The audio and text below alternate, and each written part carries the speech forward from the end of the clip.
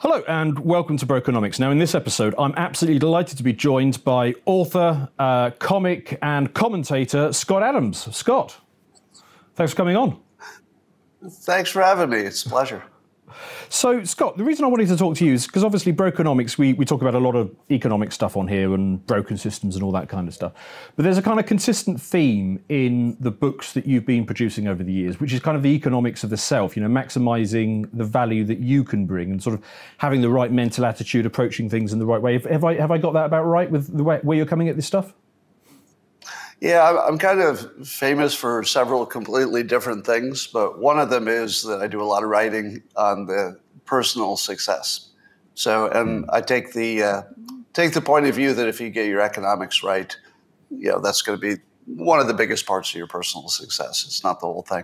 So yes, you are correct. So what does that look like for an individual? If you're a young man today, how should you apply yourself? Well, I've got two books that are relevant to that: How to Fail at Almost Everything and Still Win Big, and then the new one, Reframe Your Brain. And in both of them, they talk about building a talent stack. So that would be the number one thing. And what that involves is starting with whatever you have a natural inclination for, or maybe a little bit of talent for naturally. And if you like that, seeing if you can add other talents on top of it so that you're special. So I'll give you the cleanest example. Is if you're a worker at some company and you, let's say on your own, you learn to do public speaking. Well, when it's time for the promotions, if you've got the ability to stand in front of the crowd and motivate them and talk to them, and others don't, you're kind of the first choice for a promotion. That's just a simple example. In my example as a cartoonist, I'm not the best artist in the world. Most people can tell that. And I'm not the funniest person even in my town. But there aren't many people who learn to draw and also learn to write humor and also had some business background, so I had a topic to write about. So I took fairly ordinary skills, but because they're combined in a way that are rare, that allowed me to have a high economic value. So I teach people to look for what skills they can combine with what they already have to become special. And then the second big theme is systems being better than goals. A goal, everybody knows what a goal is. But the problem with a goal is that you feel like a failure the entire time until you're lucky enough to reach the goal. And then a weird thing happens in the current times. You could put a bunch of energy into reaching your goal only to achieve it and find out it's obsolete or it doesn't make sense anymore because everything in the world is changing as you're going. So having a specific goal makes it very unlikely that by the time you reach it, it's still the best thing you could have been doing or aiming for. So instead, a system, as I define it, is somebody who's doing something every day that increases their odds of good outcomes without over-specifying it.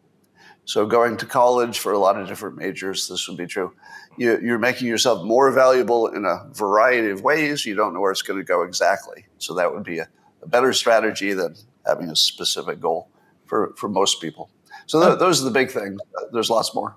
Okay, so let's say I'm working at the widget factory and my goal is to become, you know, the head of the widget department. How do I turn that into a system to make that more useful to me? The first thing you do is get rid of your goal, because you could in fact succeed and become the head of the department. But by the time you got there, you might be asking this question: wouldn't I have been better to change jobs entirely to another company? Or am I even in the right field?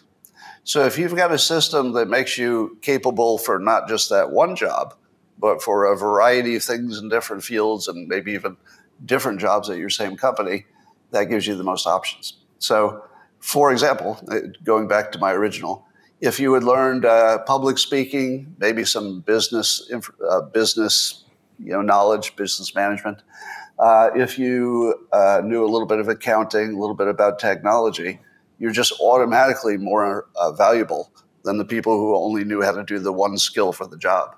So that would be an example of preparing you for all sorts of jobs that are better than the one you have. So one of the things I like to teach, and I call it a reframe, is that people think their job is what the boss told them their duties are. And I try to reframe that to tell you that your job is to get a better job. And in fact, that's what's good for the world as well as what's good for you. It's not great for your employer, who would like you to work for nothing forever, but it's what they would do to you. I mean, your employer would fire you for any reason if it just made sense. You have the same right as an employee. So I tell people to just imagine that you're always trying to get a better job, even if you just got a new job. There's no limit to it.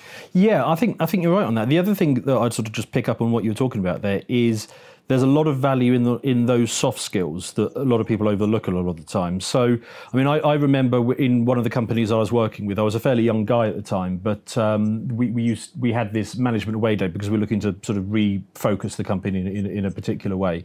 And I was one of the younger guys there. And I remember at some point somebody made the observation that all of the people in the room were basically the people who had the best social skills in the company, the best sort of persuasion skills and the best sort of communication skills. It was that sort of suite of other skills that kind of marked you out. And if you've got that, it kind of sets you up to be, an effective communicator or leader or whatever it is. And those are a lot of the things that basically just get overlooked all the time.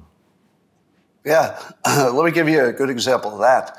I took a course many years ago on business writing, how to write in the business context. So you leave out your adjectives and you have short, direct sentences. And there's not much to it. It was I think it was a 2 half-day class, but it completely changed my life because I immediately became the best communicator simply because I took a class. And it also had direct application to becoming a cartoonist because writing humor and writing for business turned out to be really, really similar in the sense that in both cases, you're trying to get directly to the point. If you're writing humor, you don't want big flowery sentences because you're trying to control the timing and the concentration and the focus of your audience. But business writing is the same. So that's something that took half a day, 2 different days, and completely altered my trajectory. And that's a good idea of a system. Now, what makes that a system is that I worked for a big company. It was a phone company at the time. And they allowed us to take any class that made us more valuable. And they were very permissive about it. So you could do something outside your field, something that was not directly related to your job, but maybe it would be someday. So they were very good at that. So my system was to just take every class that they offered because it was free to me. And a lot of them, like that one, was really super powerful. And then on my own, I learned to become a hypnotist. So I paid for a class and went at night. And probably that plus the Dale Carnegie course, which was also something the company offered, were the 2 most valuable things that I could probably take those 2 skills. And then, my background, I've got economics and business degrees. Yeah. I could take those skills into almost anywhere. They're the most universally applicable things. Everybody needs somebody who knows business. Everybody needs a good communicator. Everybody needs somebody who's persuasive, and you're 75 to 80% done just with those 3 skills. So is that what the hypnotism gave you? It was persuasion, effectively. Yeah, hypnosis is a category within persuasion that would include everything from sales to marketing. But in my experience, because I've taken classes and all the other things as well, hypnosis was the one that was most directly applicable to everything. Every situation, you can find a way to do it better if you understand how the brain works. And hypnosis is what taught me how brains work. I'll give you a specific example. Okay. One of the things you learn in hypnosis is that people only pretend to be rational, but in fact, we're irrational 90% of the time. And 10% of the time you're rational, like if you're trying to figure the shortest route to the grocery store. That's probably rational.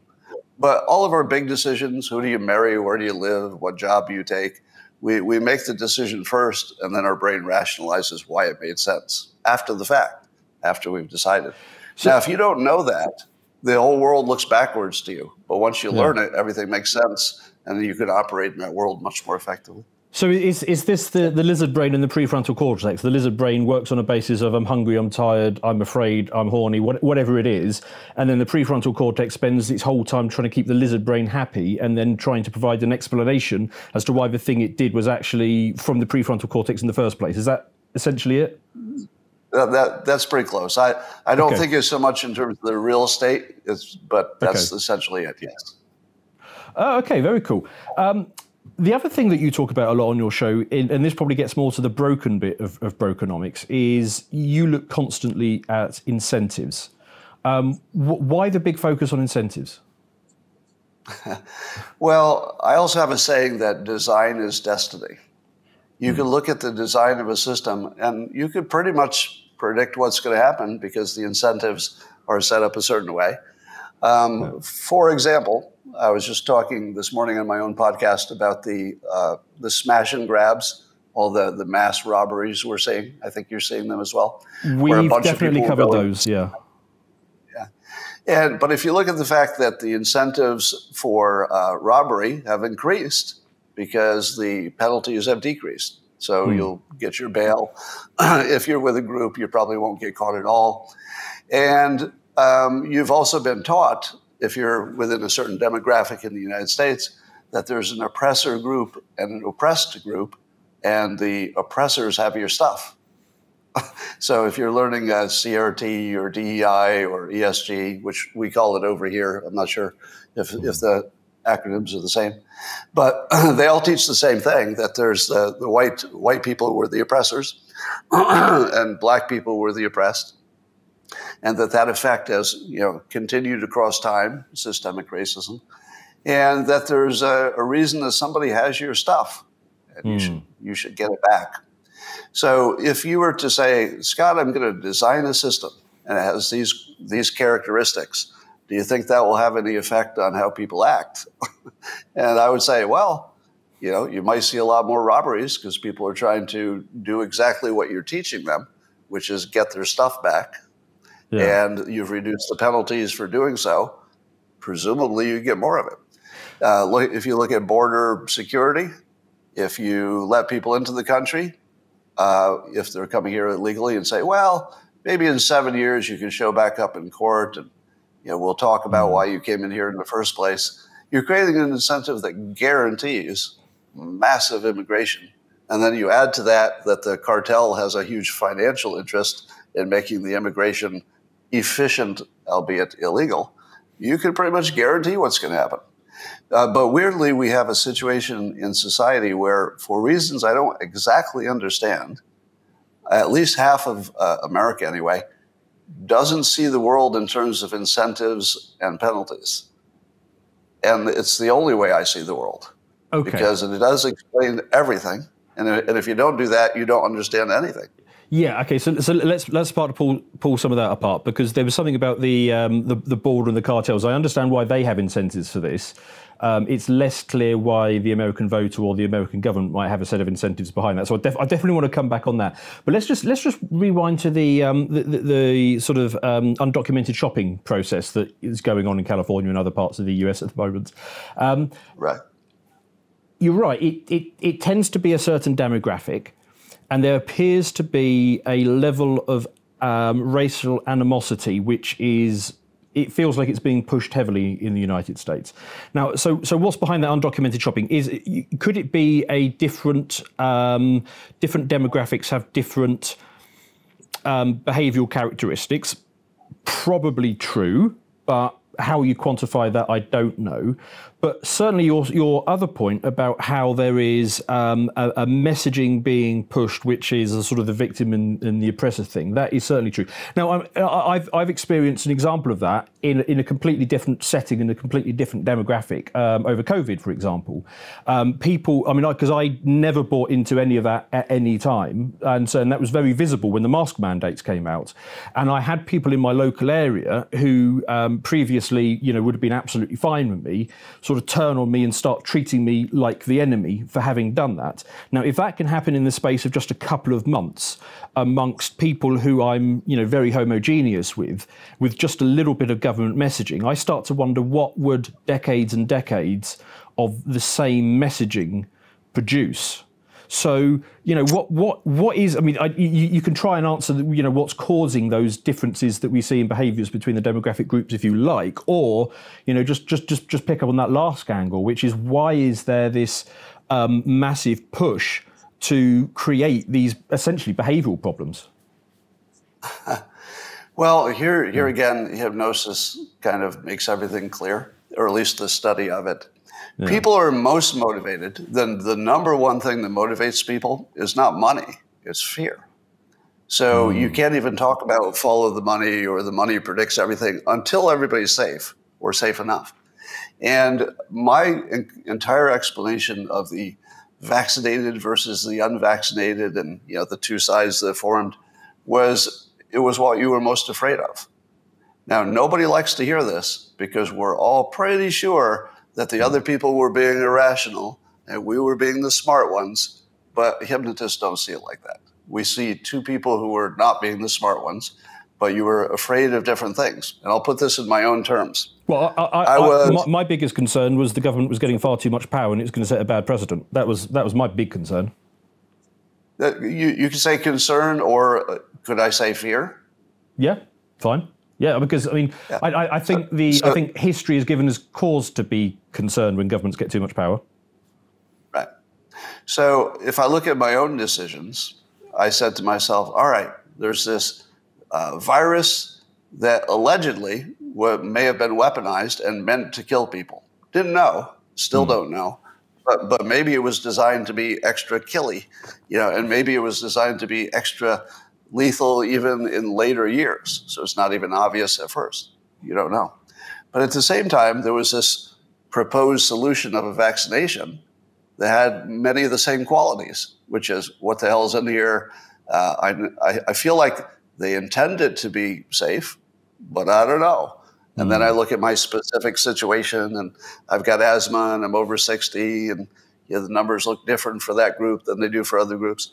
So I basically said, what is the scariest outcome? And I just did the other one. So in my specific case, I'm not super afraid of needles, right? Needles don't bother me. If I were afraid of needles, I think I would have rationalized that it was a bad idea to get the shot. So you did because I'm not. I think if everything else had been the same, but the only thing different had been I personally had some fear of needles, because some people do. I just don't have that fear. So I think that I rationalized that I looked at all the risks and everything and made a decision. But the hypnotist in me knows that I just wasn't especially afraid of a shot, but I was a little bit afraid of a bioweapon. And so I said to myself, I can't assess the risk of either one of these. So I don't have data. I can't use data. So if you don't have data, how do you make a decision? And I literally picked the one that was least scary to me, but also gave me the most freedom in the short term.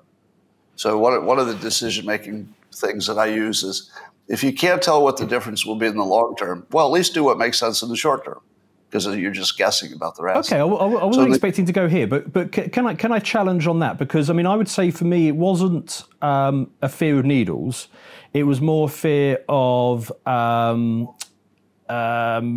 incompetence or products not being ready. So we're all used to products coming out that right. maybe the iPhone 11. I don't use iPhones. I'm sure the iPhone 11 is a fantastic product. The iPhone 1 or whatever came before that probably wasn't. Prototypes tend to be very buggy. And I guess what I was afraid of was the bugs in the system of the new technology. That was the concern rather than the needles. Yeah. But everybody had that concern, because even the experts, wouldn't it be great if we had 5 years to test this? So I don't think there was anybody who thought that a brand new vaccination was necessarily safe and completely safe. So when I say fear of needles, that doesn't apply to necessarily you or anybody else, any specific person. I'm just saying that my bag of fears might be a little different than your bag of fears, but the bag of fears will completely predict which way we go, and then afterwards we'll rationalize that we were smart. Well, am I allowed to ask if you're up to date on your boosters? I got the first two, the original two that you had to do in a pair, and that was during the Alpha variant. Yeah, and after we hit Omicron, vaccinations didn't make any sense. Okay, so I got the two. I mean, is that to say that your fear of bugs in the technology then outweighed your fear of potential bioweapon? Yeah, because once we had Omicron, it looked like it had evolved into something safer. But again, I suppose there's some possibility the bioweapon could survive the evolution as well. But all the indications were it was far less deadly, closer to a common cold. And at that point, the risk of the vaccination seemed to outweigh the risk of the COVID. But again, even though I said that in a way that sounded rational, oh, the risk of this is greater than the risk of that, I don't know what the risk of either of those things are, right? I really don't. So how did I make that sound like I was making a rational decision? Nobody was. So to come back to my earlier point, is that to say that the lizard brain made its decision, and then everything that you've just told me is essentially the frontal cortex, trying to rationalise it, the same as perhaps I would have done? Right. And then we fight with each other about which of our rationalizations was the good one. That's how it works. Okay.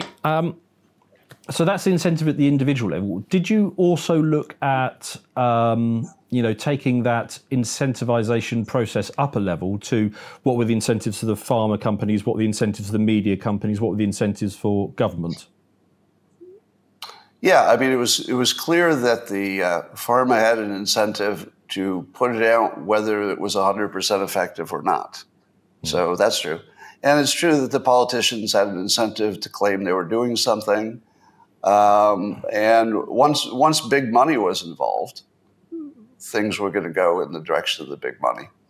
As long as they had us sufficiently frightened that enough of us were going to get the shots, then the money was the predictor after that.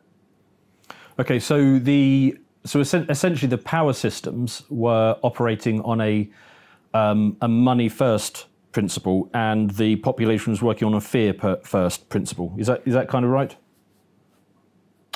I'm processing that, and I think that's a brilliant observation. Yes, I think you're right.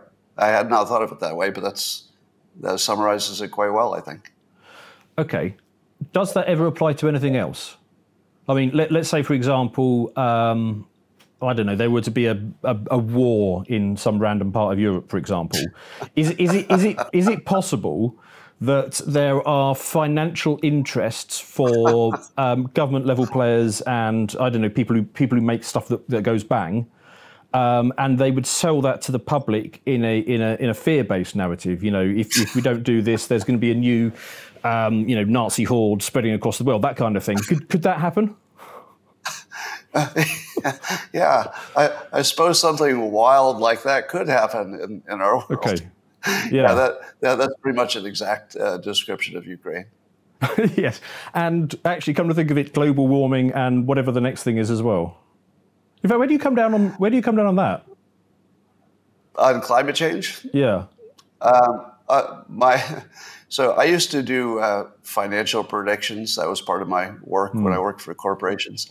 And anybody who's done that kind of work, where they're trying to predict anything 3 to more years in the future, we all know it's garbage. And we all know that know that our outcomes are entirely determined by our assumptions, and the assumptions are entirely determined by what we want the outcomes to be. We just manufacture the outcomes for our bosses. And once in a while, there's something so wildly wrong that maybe the numbers will catch it. But mostly, you're justifying what you already wanted to do.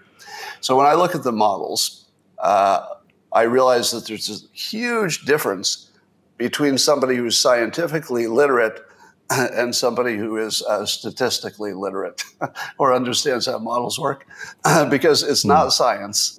It's not even close. It's the way to market science. So it's like comparing science to the marketing of science. Marketing is bullshit by design. So here's what the models don't do. They do not pick up any kind of technical innovation, and that's going to be the biggest story.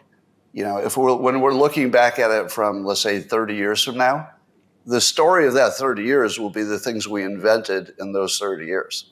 For example, modular small nuclear reactors, Generation 4, the kind that don't have any risk of melting down and actually can use the fuel, the spent fuel, instead of storing it. You can actually eat it if you're a Gen 4 reactor.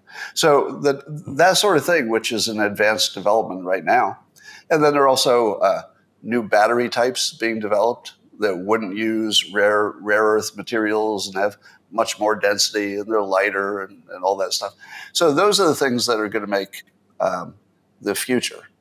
And those are not part of any of the models. The models are straight line projections. Now, here's the thing that people don't understand about models. And if you're not immersed in that world, none of this would be obvious. And I don't think it's obvious even to the scientists. And it goes like this. Let's say on day one, 100 people make predictions, and they're all over the place.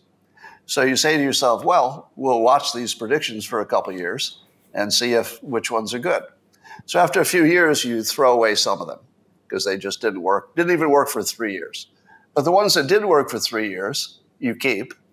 And then there's a few that were close, and you say, well, if I tweaked a variable, I could get this to where it would have worked for those 3 years that have already passed. It's called hindcasting. So it's like predicting the past. It's something you'd want to do to make sure your model is good, but it doesn't really tell you it's going to predict the future. It feels like it, but it isn't that. So you keep going, and eventually all the bad models have disappeared because you say, well, they didn't work, so we'll get rid of these. And you're left with a little batch that have a narrow range. And you say to yourself, all right, these are the good models, and the good models are all in this range, so therefore we've used science to predict the future. Nothing like that happened. What happened was you threw away the models that didn't work. Because basically you've just described survivor bias, haven't you? That's the exact word for it. It's survivorship bias. And so some models will be right, but that's guaranteed by the fact that there were a lot of them. And it's guaranteed further by the fact that the ones you have are going to get tweaked as you go to make them better fit the past. And then the illusion is that making sure they fit the past tells you something about the future, and it just doesn't. It just doesn't. So I certainly have put together lots of financial models over the years, and what ends up happening is you end up taking them to your boss, and he will say something like, "Oh, I was kind of expecting it to show this," and you're like, "Well, that's fine. I'll just go and tweak the assumptions until it shows that. Then it just doesn't bother me. Gets you to where you want." People who don't do financial forecasting don't know how easy it is to tweak an assumption. You could go to any one of your 6 major assumptions and just dial it up or dial it down in a completely defendable way. Okay. Completely different. The thing is, you could jump that on this one, and you could just say, let's stick with financial institutions. So banks, for example.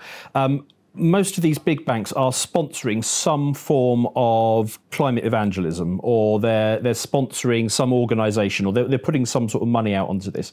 So on one hand, they got money that's flowing out that show that they back it, and they tend to publicise that kind of thing. On the other hand, they're giving 35, 50-year mortgages on properties which their own sponsored models imply are going to be underwater within 12 years. Now, the amount of money on the second side is larger than the amount of money on the first side. So you've got to assume that, hedging the bets here, they think it's bullshit. Well, let me push back on that.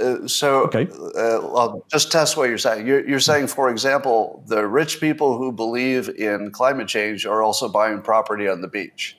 Is that close to what you're saying? I'm saying the banks that make donations to climate-based organisations in order to do the modelling are also typically lending 50-year mortgages on properties which those models suggest are going to be imperilled by the models that they're funding in the other part of the organisation. But the things that they are doing loans to are rich people on the beach, right? You're talking about rich people. And I have to explain this to people all the time, that rich people don't think like the rest of you. If you gave me $1 billion, which I don't have, I would build on the beach no matter what I thought about climate change. Because if my house got washed away, I'd just buy another one. Or if it went down 50% in value, I'd say, well, I didn't even notice, but I sure enjoyed my time at the beach. So you can't look at investment that primarily is involving rich people who have really nothing to lose. with anybody else. So that's a little bit misleading, I think. Fair point. Okay. So we went down a bit of a sideways thing there with COVID and climate. That's fine. Let's just circle back to the to racial animosity thing, because I don't think I'm wrong, is there? There is a concerted agenda in the US, and this spills over to the UK as well, but to a lesser. But it's very much focused around the US of whipping up racial animosity. Have I got that wrong? And who's incentivized to do that, and why is that happening? Well, there's a whole industry of people who work in, like I mentioned, DEI and ESG, and there are people who write books and give lectures and pundits. So we've monetized a certain form of grievance, and anything monetized you're going to get more of. So as long as there's an incentive for people to enter that industry, and the Ibram Kendis and you can think of several other names, as long as it pays, there's going to be more of it. So I don't know how you can easily predict there'll just be more of it because there's money in it. To watch the full video, please become a premium member at lotuseaters.com.